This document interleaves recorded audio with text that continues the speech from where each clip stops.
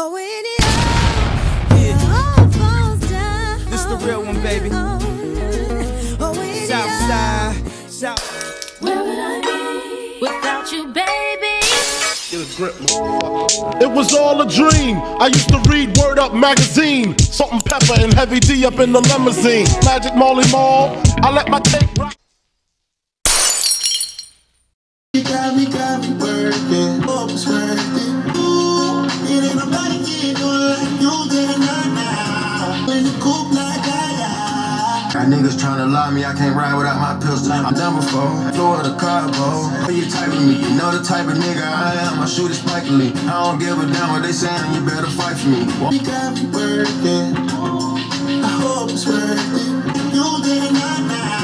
Ooh, I hope it's working.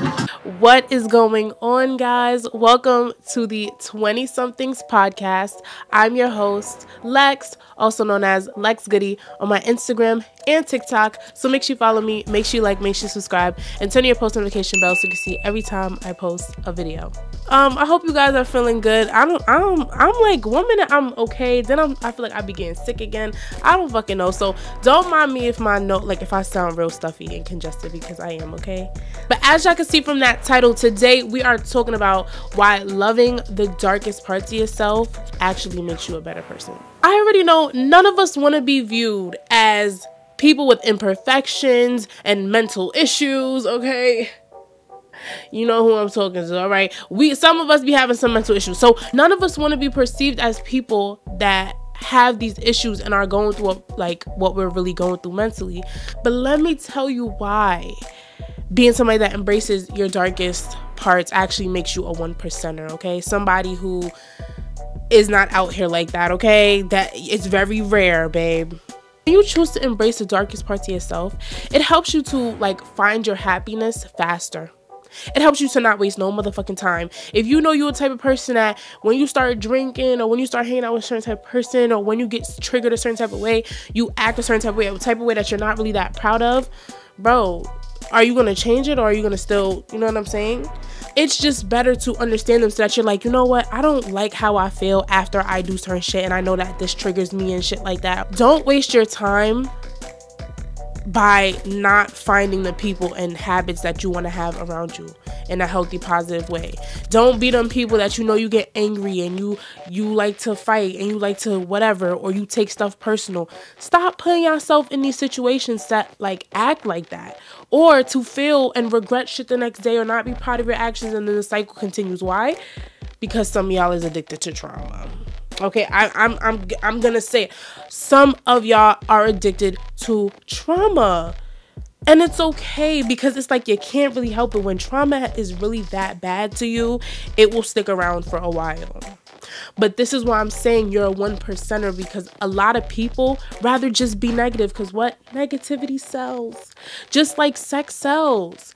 It's easier to be negative because you get more praise for it. You get more wows and you get more clicks. Let's say that, in social media terms, you get more clicks. It doesn't mean you're going to get a whole bunch of likes, but people are definitely going to click on it, okay? Because you're the type of person that doesn't mind putting out an energy that everybody can relate to. Because what? 99% of people are negative. And then you have those 1%ers. But if you understand, bro, yes, I may have done some things I'm not proud of. Maybe I have certain triggers, but I'm still proud of myself, and I definitely want to work on it. But I'm not going to be able to fix it while I'm in certain environments and around certain people. And also, when you really don't embrace the darkest parts of yourself, you're only going to be around people that validate your bullshit. Because clearly you don't want to be real enough to be like, hey, I have a problem, hey, this, that. So what are people gonna do? Just accept you as you are. And then the type of people that accept you are gonna be people that you actually don't look up to. It's just that you're in your trauma stage and you traumatized and you want to hold on to toxic shit and invite toxic shit in your life. You want to be dependent on people? Because people that embrace their darkest parts of themselves be like, okay, I don't care if people tell me that I'm always by myself. Guess what I'm doing? I'm at home healing my mind, resting my body, thinking about my next big move. You're not sitting here chilling with them in some car hot boxing all fucking day, or hanging out somewhere doing nothing that's benefiting you. You're doing what you want to do because you don't give a fuck how anybody wants to view you. Even if they want to try to bring up your darkest secret. You know them all. You don't need nobody to make you feel no type of way about nothing. Okay? So if people want to feel like, oh, you're a little narcissistic, you're a little this, you're a little bossy, you're a little strung up on yourself, whatever people's versions of negative about you is to them, you won't even motherfucking care about that shit because you're like, bro, I know how what I do gets the job done. I know that what I do matters in my life and where I'm going. Like, it's working for me. Like, being me is working for me. So just because you don't like me because I'm not appealing to your type of crowd anymore, I don't know what to tell you. So I'd rather be the type of person that owns up to her darkest secrets, so can't nobody tell me shit. Oh, you talk too loud, bitch, I know. Oh, you be cursing everybody out, bitch, I know. You don't know how to take shit serious, you stay laughing.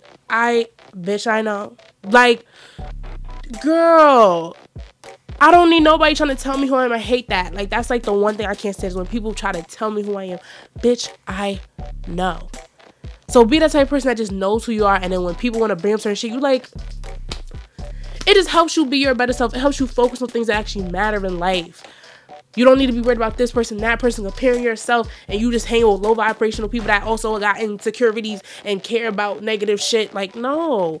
Become a 1%er and somebody that actually brings value to the table of life and this opportunity that we were so gratefully given. Okay, be a blessing, not a lesson, all right? Don't get caught up in trying to be tough and hard and stick with people because of the time and the history and, oh, I don't care if I'm out here looking dumb with you. I'll just stick with you forever because I'm that loyal. No, go find what makes the fuck you happy and disappoint these people, okay? So I thank you guys so much for tuning into the 20 Somethings podcast. I hope to see you in my next one. Bye. Mwah.